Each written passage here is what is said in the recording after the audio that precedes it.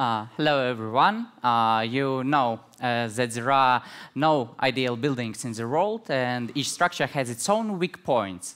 Like people, some buildings can be in stressful situations.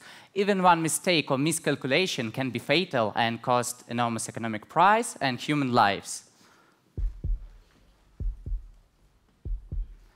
You've just heard the 3 beats of the heart of the building you're sitting in. This heartbeating is quite healthy if compared to the man's heart.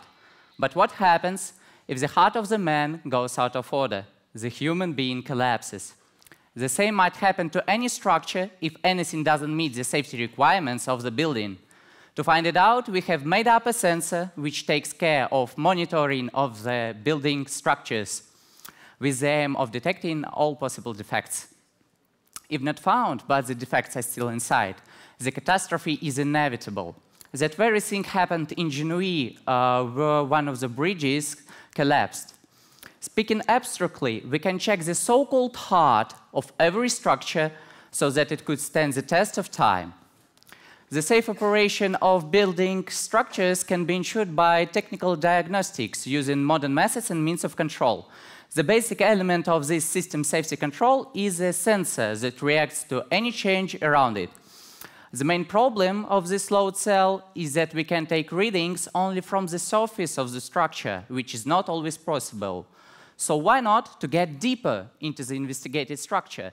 That's why we designed a deep sensor. The main feature is a layer of mastic surrounding the strained gauge that will protect the aggressive action of the concrete and at the same time allows it to react to deformations around it. We have already completed the first test showing that the sensor is really responding to the growing load in the press. The sensor alone isn't enough. It is the system reading its information, which is important. This system is very similar to a fitness bracelet, but it is only for building structures. We can check the stress-strain state of the building at any time, having the necessary components of the system presented above. According to the test results, a computer simulation of the process will be planned. Also, we plan to increase existing system and make use of the new types of deep sensors. So, breaking the wall of walls breaking. Thank you for your attention.